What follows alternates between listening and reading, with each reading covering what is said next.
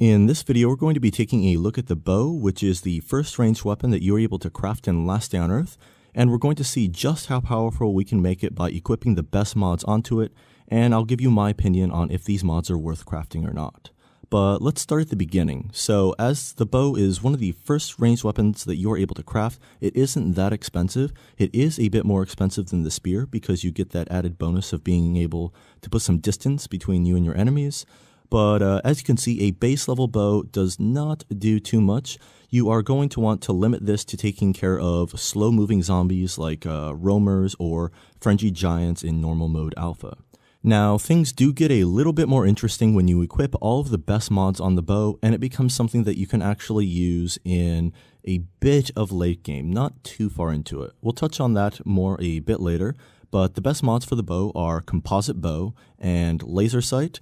As you can see, both of those are extremely spendy. You have carbon composite and factory parts for both of them. And down to the composite string, which gives us our active skill, which we'll take a look at a bit later, and large quiver. So now we're back in Pine Bushes and we're taking out another roaming zombie with a fully modded bow this time. And as you can notice, it took the zombie out a good bit quicker than the unmodded bow, but it's still not that fast. Now the active skill here is a bit more powerful, and it's actually an interesting skill because it has a dynamic damage value.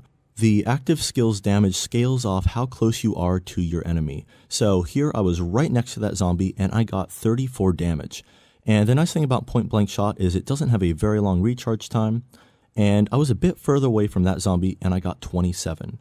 So it kind of rewards you for being super close to your enemies, and it could be a good strategy to start with a long shot on the enemy, and then when they get close, try to do a bit more extra damage with the active skill.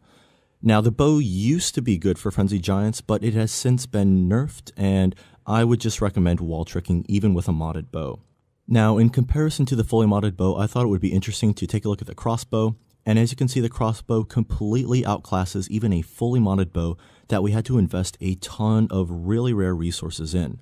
Now, as far as my opinion on modding this weapon, I would actually advise against it. I think it's more of a novelty modding weapon, like the spear and the zip gun. In contrast, the sawblade mace is a weapon that becomes a complete monster if you invest time into it. And that will do it for this episode on the bow. Hopefully you'll learn some useful information about it. And if you're interested in more informational Last Day on Earth content, check out my LDOE log playlist. I've got tons of other informational videos in there. And as always, thanks again for watching and have yourself a great day.